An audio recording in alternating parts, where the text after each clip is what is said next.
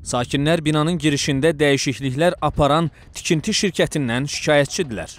Onların iddiasına görə aparılan tikinti işləri binanın strukturuna ziyan verir, divarlarında çatlar əmələ gətirir.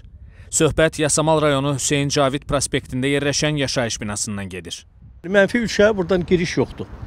Girişi indi bunlar buradan eləmək istəyirlər. Giriş.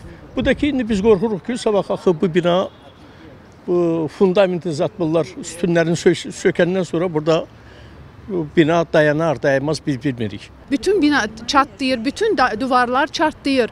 Bunun bir səbəbi olmalıdır. Qanunsuz olan şeyler var mı, yok mu? Bize o lazımdır.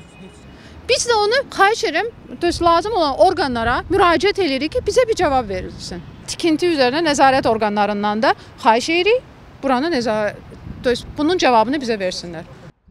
Tikinti şirkətinin rəsmisi isə bildirdi ki, qanuna zidd heç bir iş aparmırlar. Binada son tamamlama işləri həyata keçirilir ki, bu da binanın konstruksiyasına heç bir zərərli təsir göstərmir. Rəsmi şəkildə müraciət eləyin, rəsmi ekspertizadan keçmiş, bütün sənədlər var, hesablı, kitablı.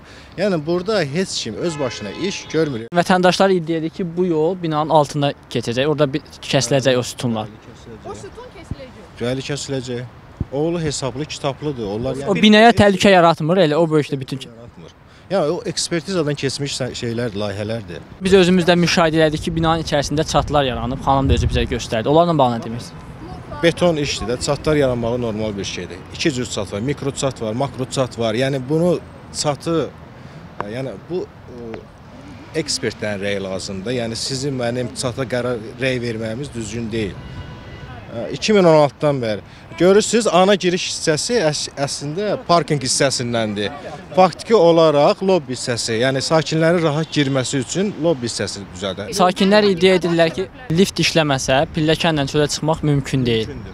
Baxın, mümkündür. Sadəcə olaraq yarım qalan işlər var. Vaxtında, məsəl üçün, fövqəladə çıxış işarələri qoyulmuyor. O işlərdə faktiki olaraq tamamlanmaq üzrədir. Yəni görülür o işlərdə. Biz indi düşəndə pilləkənin qarşısı kəsilmişdi.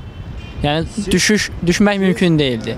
Minuslara düşürsünüz, hansı ki inşaat zonası gelir. Zaten oraya düşmək qadağandır. Bu betonları hamısını kesiblər. Görürsünüz, kesib təzə bir şeyler çəkirlər. Binanın içərisində mexanik elektrik işləri görülür, tamamlanır. Bunlar hamısı, baxın, boru keçirilməsi üçün karotla kəsilmədir. Bəli, buna icazə verilir. Biz kalon kəsmirik, biz riger kəsmirik. Bu karotdur, bu karot kəsmirik. Bu karot kəsim, bunun sənədi var, rəsmi, icazəsi var. Onu göstərə bilərəm mən sizə. Azər Dövlət layihə tərəfindən təsdiqlənmiş məndə sənədlər var. Baş ekspertiz idarəsindən keçmiş sənədlər var, yəni ki, harda nə iş görməliyik. Biz də ona uyğun olaraq işlərimizi davam etdiririk. Həmin yerdən hansı iş görüləcək, o yol çəkilən yer? Burada kəsim iş olacaq, onu göstərə bilərəm mən sizə. Orada kəsəcək, orada maşınlar keçəcək. Bəli, maşınların keçməsi üçün orada kəsim iş olacaq. Yəni onu hesablı kitablı mən sənəddən sizə layihələrini göstərə bilərəm, yəni. Biz indi baxa bilərik həmin sənədlərə. Bəli, baxa bilərsiniz. Göründüyü kimi şirkətin binada dəyişiklikləri həyata keçirmək üçün bütün sənədləri qaydasındadır. İndi sual yaranır. Əgər dəyişikliklər binanın konstruksiyasında hər hansı problem riski daşıyırsa, onda bu dəyişikliklərə icazəni kim verib? Və ya bu dəyişikliklər həqiqətən təhlükəsizdirsə, onda insanlar niyə belə narahatdır? Demək, ya şirkət bu məsələdə sakinləri təhlükəsizliklə bağlı əmin eləyə bilməyib, ya da sakinlər ciddi arqument tapa bilmirlər. Bizə də tərəflərin heç bir itki olmadan problemi həll edəcəyinə ümid etmək qalır.